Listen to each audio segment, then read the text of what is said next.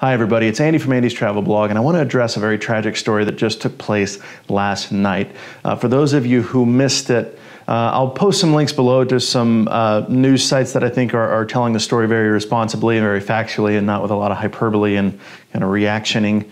But the facts of the story boil down to this. There's a company in New York City called Liberty Helicopters that does charter flights, photography tours, and they operate their own tours, and they also, I guess, are the outsourced vendor for a company called Nyon Air, N-Y-O-N Air. And these helicopter tours are getting very, very famous, very popular very quickly, where they are taking people up in these doors-off photo flights to get these epic, epic views of New York City, with their feet dangling out the doors and everything like that. It's social media heaven, these photo flights, and you guys know me. I do aerial photography from helicopters pretty frequently. I've probably been on 30 or 40 flights with Epic helicopters here in Dallas, Texas. Well, the flight last night, 11 minutes after takeoff, something started going wrong. The pilot made a mayday call reporting engine failure, and the helicopter crashed into the East River, which runs along the east side of the island of Manhattan. And right around 7 p.m., around the sunset hour, it quickly took on water and sank beneath the surface. So there were 5 passengers on board alongside the pilot. Unfortunately, the 5 passengers perished, and the pilot, a 33-year-old, survived. It's a tragic situation, period. It hits a little close to home to me. 2 of the passengers on that helicopter were from Dallas, Texas. And it hits close to home. I knew people who knew one of the passengers. So it's a tough and terrible situation, and it's terrible whether I knew anybody involved or not.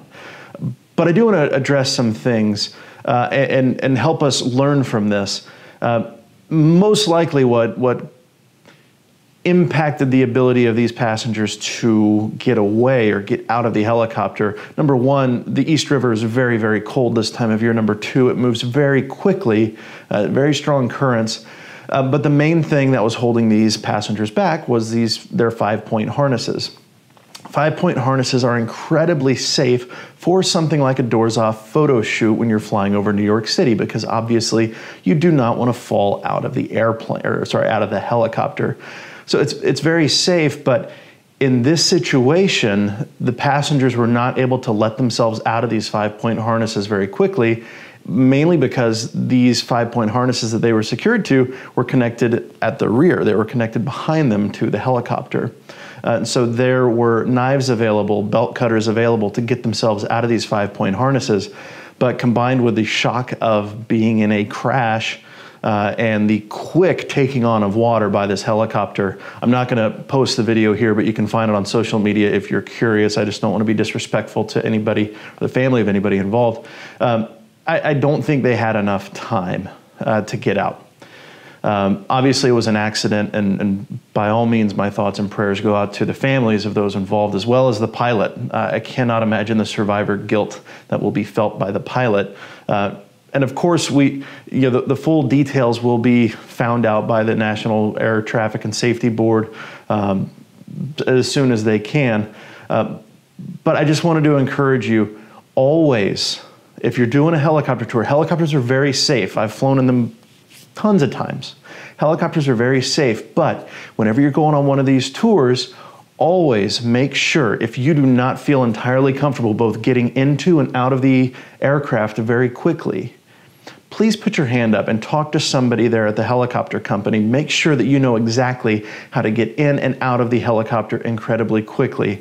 In Dallas, it's not as big of a deal because we're usually flying over ground, but you still need to know how to get out of whatever place you're in very quickly. So I do it too. The flight attendant's safety briefing on a flight. I've been on hundreds of flights, thousands probably. It just kind of plays in my head. I don't really pay attention to it.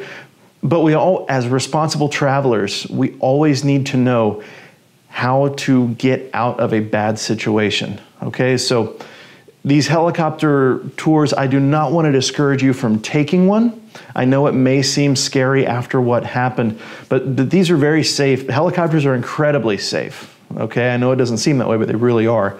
I just want to encourage you, instead of saying, I want a refund, I still want you to go on these tours. If you already have one booked, or if you're thinking about booking one, go ahead and book it. I mean, they're expensive, but go ahead and book it. You'll end up with incredible views if that's what you're really after, but just make sure that at any given point you are aware of if there's belt cutters on the plane, know where they are. Immediately practice grabbing one and pulling it close to you, and practice doing it with your eyes closed, because you may need to do that in an emergency situation. So I had to comment about this because it's a horrible situation, and I just want to make sure that it doesn't happen again. So this is Andy from Andy's Travel Blog. Everybody take care, and please keep the families of the people who perished in the accident, as well as the pilot and their family. Please keep them in your thoughts and prayers, and we'll see you next time. Take care.